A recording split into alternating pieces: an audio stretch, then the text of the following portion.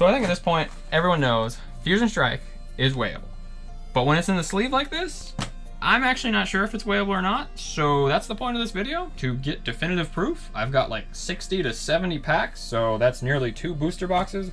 Should be a pretty good sample size and should let us know for sure if these are safe or not. So I'll be weighing them all with this little scale here, and I will speed things up. Otherwise, this is going to be like an hour-and-a-half long video.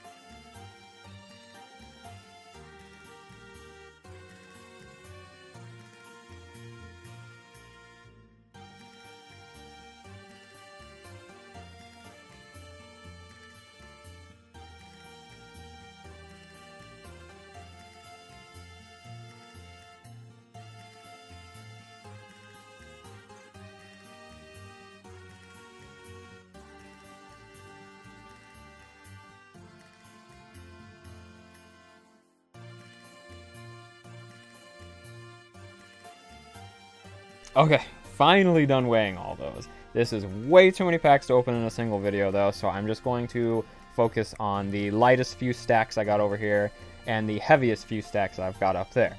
Fusion Strike is weighable in that the lightest packs are the ones that are supposed to have the hits in them, so the heavier it is, the less likely it is to have a hit in it, which is why I'm focusing on the heaviest that I have out of everything. Because if any of those have hits in them, even a single one, that is some strong evidence that sleeved boosters of this set cannot be weighed. Same thing with the light ones. The lighter they are, the more likely they should have a hit. So if a single one of the lightest 3 stacks I've got doesn't have a hit in it, that is also some very strong evidence. I'm just going to ignore all of the middleweight ones. So I'll start off with the heaviest one we got here. This one's heaviest by a pretty wide margin. If this has a hit in it, I would already be convinced that these are not weighable, because that is just extraordinarily heavy in comparison to all the other ones. I still want it to be a surprise though, so I won't show off the code card in the front. We will be surprised together if there is a hit in here. Honestly, I am hoping that there is, because, I mean, it would be nice to be protected from the set being weighable with these sleeves. So these are still extraordinarily heavy at 31.9 in comparison to the other ones, so probably from this stack all the way down to this stack, there shouldn't be a single hit, which honestly is kind of terrible because, like I said, I had 60 to 70 packs, and what's that, like 10 maybe, that are lightweight, and I don't even know if this stack here is considered lightweight, because that's quite a bit heavier than the lightest ones I've got.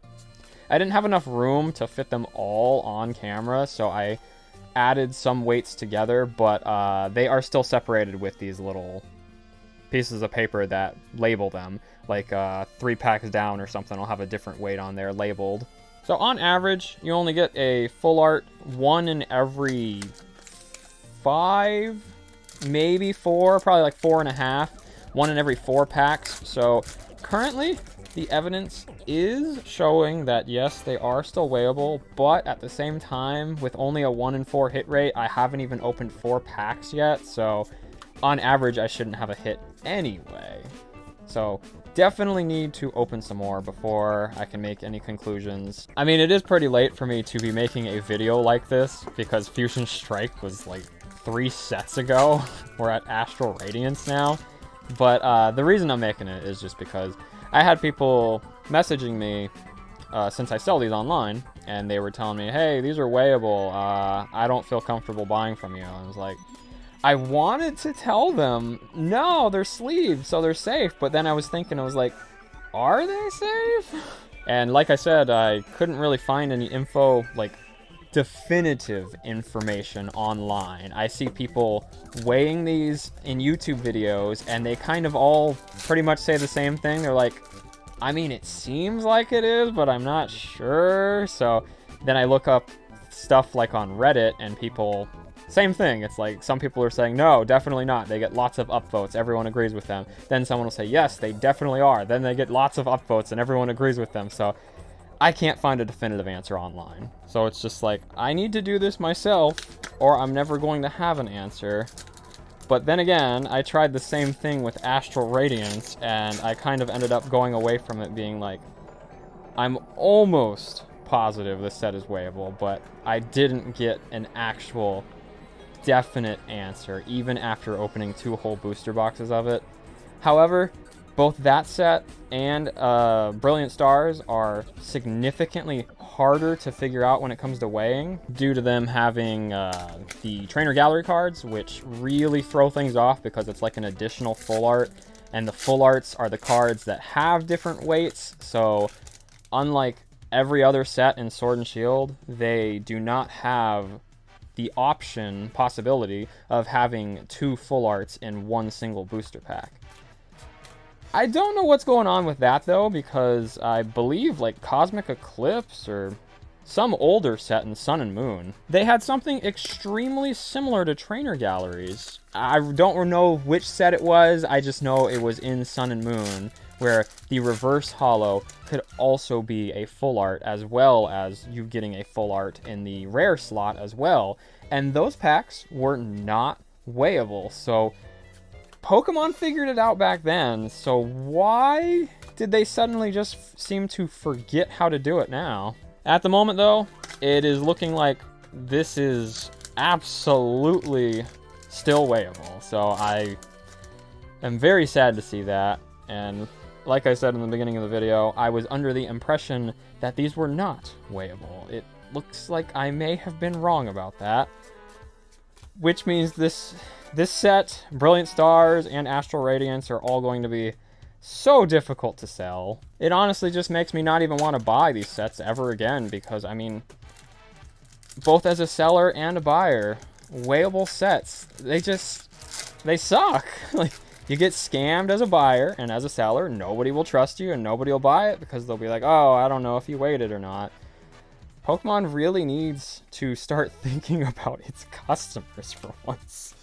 Like, they're so big at this point that it just kind of seems like they think, oh, we can get away with anything at this point. So this stack is still at extremely heavy weights, so it makes sense, if the sleeve booster didn't mean anything, for these all to not have any hits in them.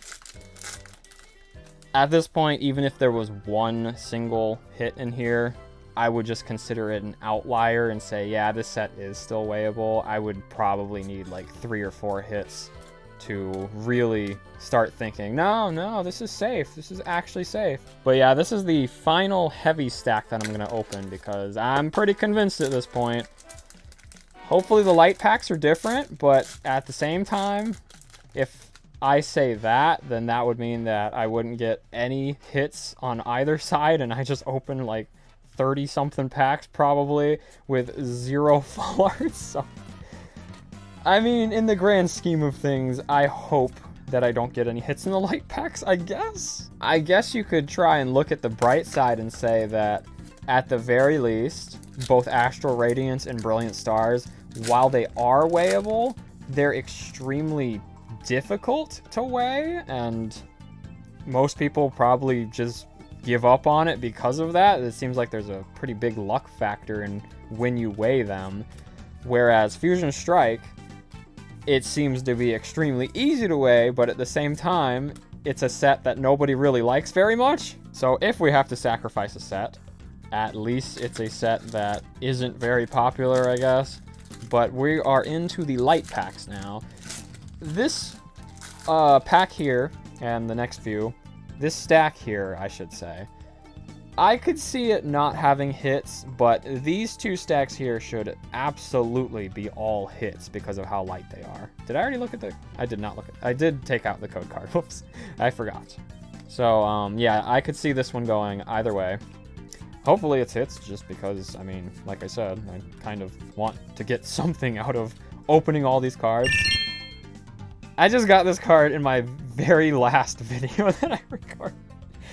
That's kind of ridiculous, but yeah, very first light pack, immediate hit, definitely doesn't look good. So I mean, it's basically confirmed at this point.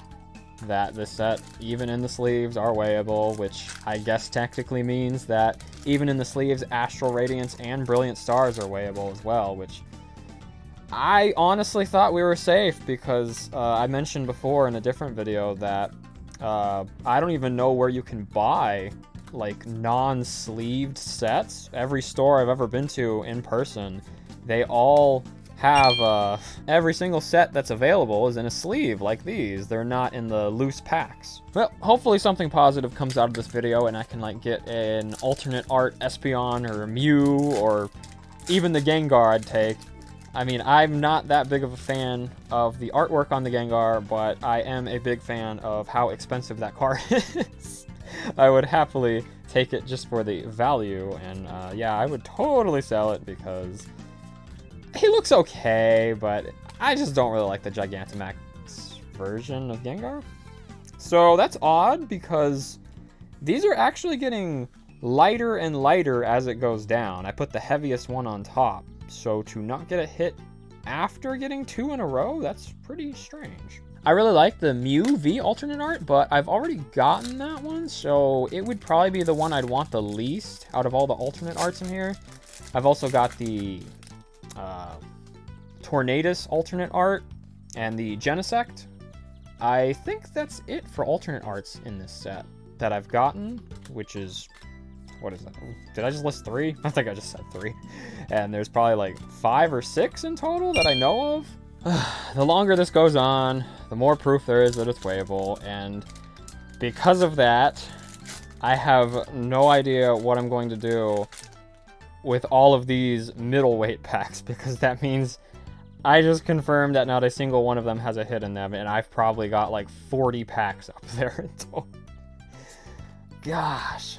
Weighable sets suck. That's just sitting there right there being like, yep, I'm $120 with like $10 in value from bulk. You paid $120 for me, but I'm only worth $10. I guess that's more along the lines of what I meant. I mean, yeah, I guess I'm just going to sell it as bulk because I can't really sell it as anything else. Weighing sets and then selling them online is a very, very quick way to make it so your business has horrible reviews. It's a way you could make a quick buck, but it is not a long-term business strategy because your reviews determine whether or not people will buy from you. And I currently have almost a perfect review score, so I want to keep it that way, so I do not plan on selling weighed sets. It's always great to check whoever you're buying from, make sure they have reviews, no matter which website it's on, because with Pokemon cards in particular, they are so easy to tamper with, and if somebody does tamper with them, that should be reflected in their review score. So holos do still count as hits, so yeah, I think we just had one miss, and then every single other pack had a hit in it. And it looked like the range where it started as far as full arts and holos was like, was it 21 or 31.67, I think is what it was. So I guess anything under 31.67 for sleeve boosters means it's got a hit in it. How many times have I gotten this card? Jeez. I just can't get anything new from Fusion Strike ever anymore. Oh, and as far as alternate arts, I actually forgot. I did get the Inteleon VMAX alternate art where he's like sitting up on his little water spout thing and sniping people. I don't even know if I ever looked up the value of that one just because I really wanted to keep it. I don't specifically like Inteleon. I mean, I do like him, but not more than most Pokemon. It's just, I think the idea of a Pokemon sniping someone is so funny. So I haven't gotten this card, but I have seen my friend pull this exact card. It is an alternate art. It's probably the least valuable alternate art in the entire set, though. So it's extraordinarily unlikely that I'm going to get another alternate art with how few packs I have remaining. So it looks like there will be no Espeon or Mew or Gengar. None of the super high tier hitters in this set. Most expensive card I ever got in Fusion Strike was like $24. And that's pretty disappointing. Has Pokemon ever made an alternate art Greninja? With how incredibly popular he is, I think that they'd want to. But nothing at all is really coming to mind when I think about Greninja. I mean, I haven't opened like hardly any Sun and Moon or X and Y. So if they're... Well, actually, didn't Pokemon not start alternate arts until Sun and Moon? So actually he wouldn't even have an alternate art in X and Y because they didn't exist back then. But Sun and Moon, he could totally be in that without me knowing. Yeah, it's been proven. If you just came here to know if the set is weighable or not, yes, it is weighable, even in the sleeve boosters. At the very least, unlike my Astral Radiance booster box weighing, this is an extremely definitive, very, very clear answer. The Astral Radiance one was kind of all over the place, but it is still more than likely a yes. That one actually wasn't in sleeved boosters, though, so with how difficult it was just in the regular packs, it probably actually is safe in these sleeved boosters if you get Astral Radiance that way. I actually want to count how many full arts and stuff like that I got at the end of the video because, like I said, this was around 60 to 70. I didn't count, but I know it's somewhere around there. And that's less than 2 booster boxes, but I feel like the number of full arts has been pretty high. So I want to know, like, a comparison of what you get in a booster box to the sleeve boosters as well. So with 60 packs or 65 packs, I should probably be around, on average, if it was a booster box's rates, I should be around like 14 full arts probably. I'd guess I'm at like 12 maybe. That would be my guess. I mean, I keep spoiling them. Like, I see the little bit of glimmer of light on the side. It's so difficult not to. So there is another Inteleon, not the alternate art this time. From the videos I did see of people weighing sleeve boosters, they did occasionally get hits in the middleweight packs. So there could be like 2 or 3 more full arts within, since I got like 40 packs over there. I'm sure there's a few outliers. So I'll just add like, I guess I'll add 3 to the total after I finish with, well, this was the last pack. I didn't even notice because my phone camera is kind of blocking my view from this corner over here, so I couldn't even tell that there wasn't another pack without looking to the side like that. Wow, I only ended up with 10 actually. Even if I'm generous and say that these packs up here that are not supposed to have any hits in them have 3 additional, that's only 13. I probably should have gotten at least 15 on average based on 65-ish packs that I had. So if I ever want to open a lot of a set, I don't think I'll be doing it with sleeve boosters. I'll just stick to booster boxes. Unfortunately, this 100% for me confirms, even in the sleeve, Fusion Strike is completely weighable, which sucks. But if you guys want to help me financially recover from getting about 40 packs that are confirmed no hits in them, I'd really appreciate it if you'd like the video. Subscribe if you're new. I've got links in the description if you want to help me. I've got my Patreon as well as my store and affiliate links. Other than that, though, thank you for watching. I'll see you in the next video.